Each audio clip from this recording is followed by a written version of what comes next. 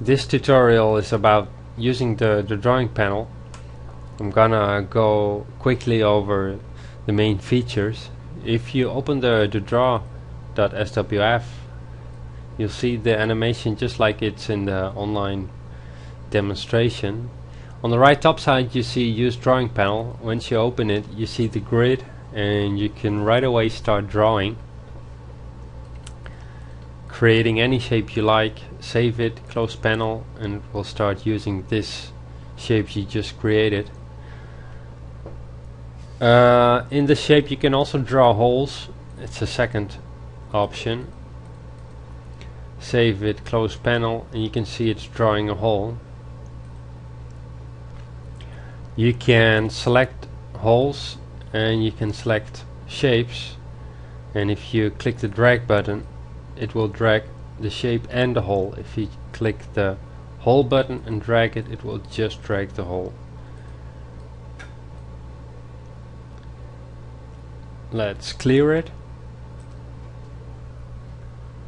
And now let's start looking at the other features. If you click select any of the hover on any of the points, it will select that specific line. And if you click the straight round button, it will add an anchor point with which you can create curved shapes. Let's try this one as well. Save, close panel. And you can deselect the select on hover so that it won't hinder you if you have multiple shapes. You can also click the hide button for either a shape or a hole, so that it won't accidentally select a dot where you don't want it to. You can unhide, unselect snap to grid horizontally and vertically, so you can draw the dots not only snap to grid but anywhere you like. If you select the anchor points, you can see that you can also snap the anchor points to grid if that at some point turns out useful. If for example you drag a dot somewhere where you can't access it anymore, you always have this button, hide the menu, drag it to where you need it, and then you can always delete it or do whatever you want with it. You can also zoom everything for fine details that can be useful. Move it around, reset it. You can let's clear this one first. You can import an image, but it has to be in the same folder as the drawing panel.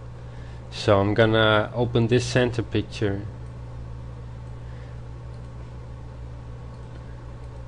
and you can scale it down and set the transparency less, move it, and each time you move it, you have to click it again, otherwise it will start drawing. So let's put it here, and let's say you for example would want to draw the beard. Usually you put the points, base points first, and then later you select each corner and add the anchor points to create round curves, so you can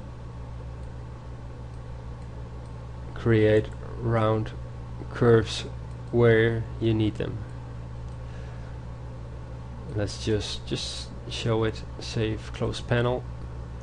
You see it already creates round curves here.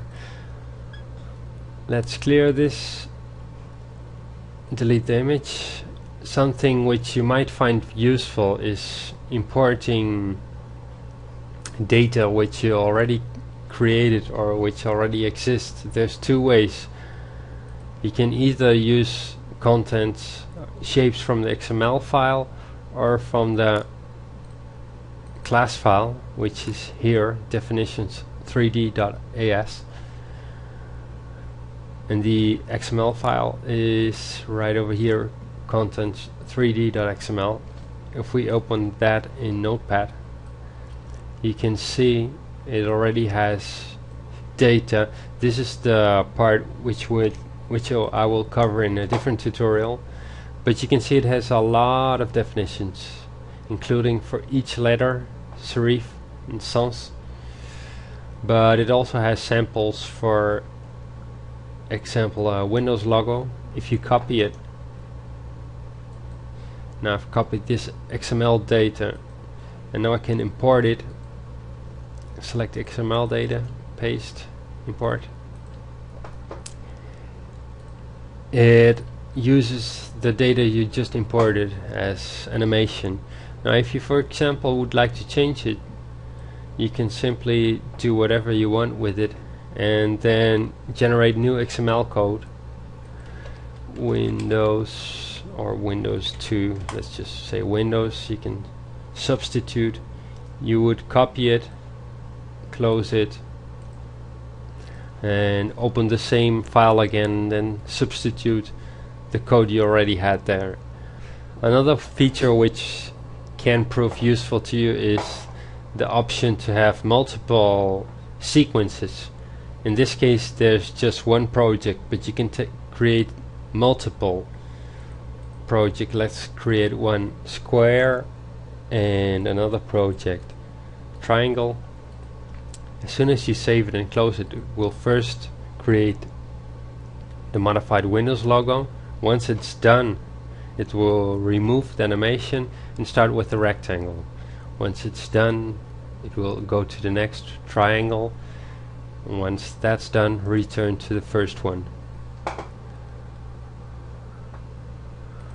Those are the basics of the drawing applications. Any future updates, just keep checking my site. If you have any questions, you can always email me and I'll try to help out as best as I can always. I hope you're going to have fun with it.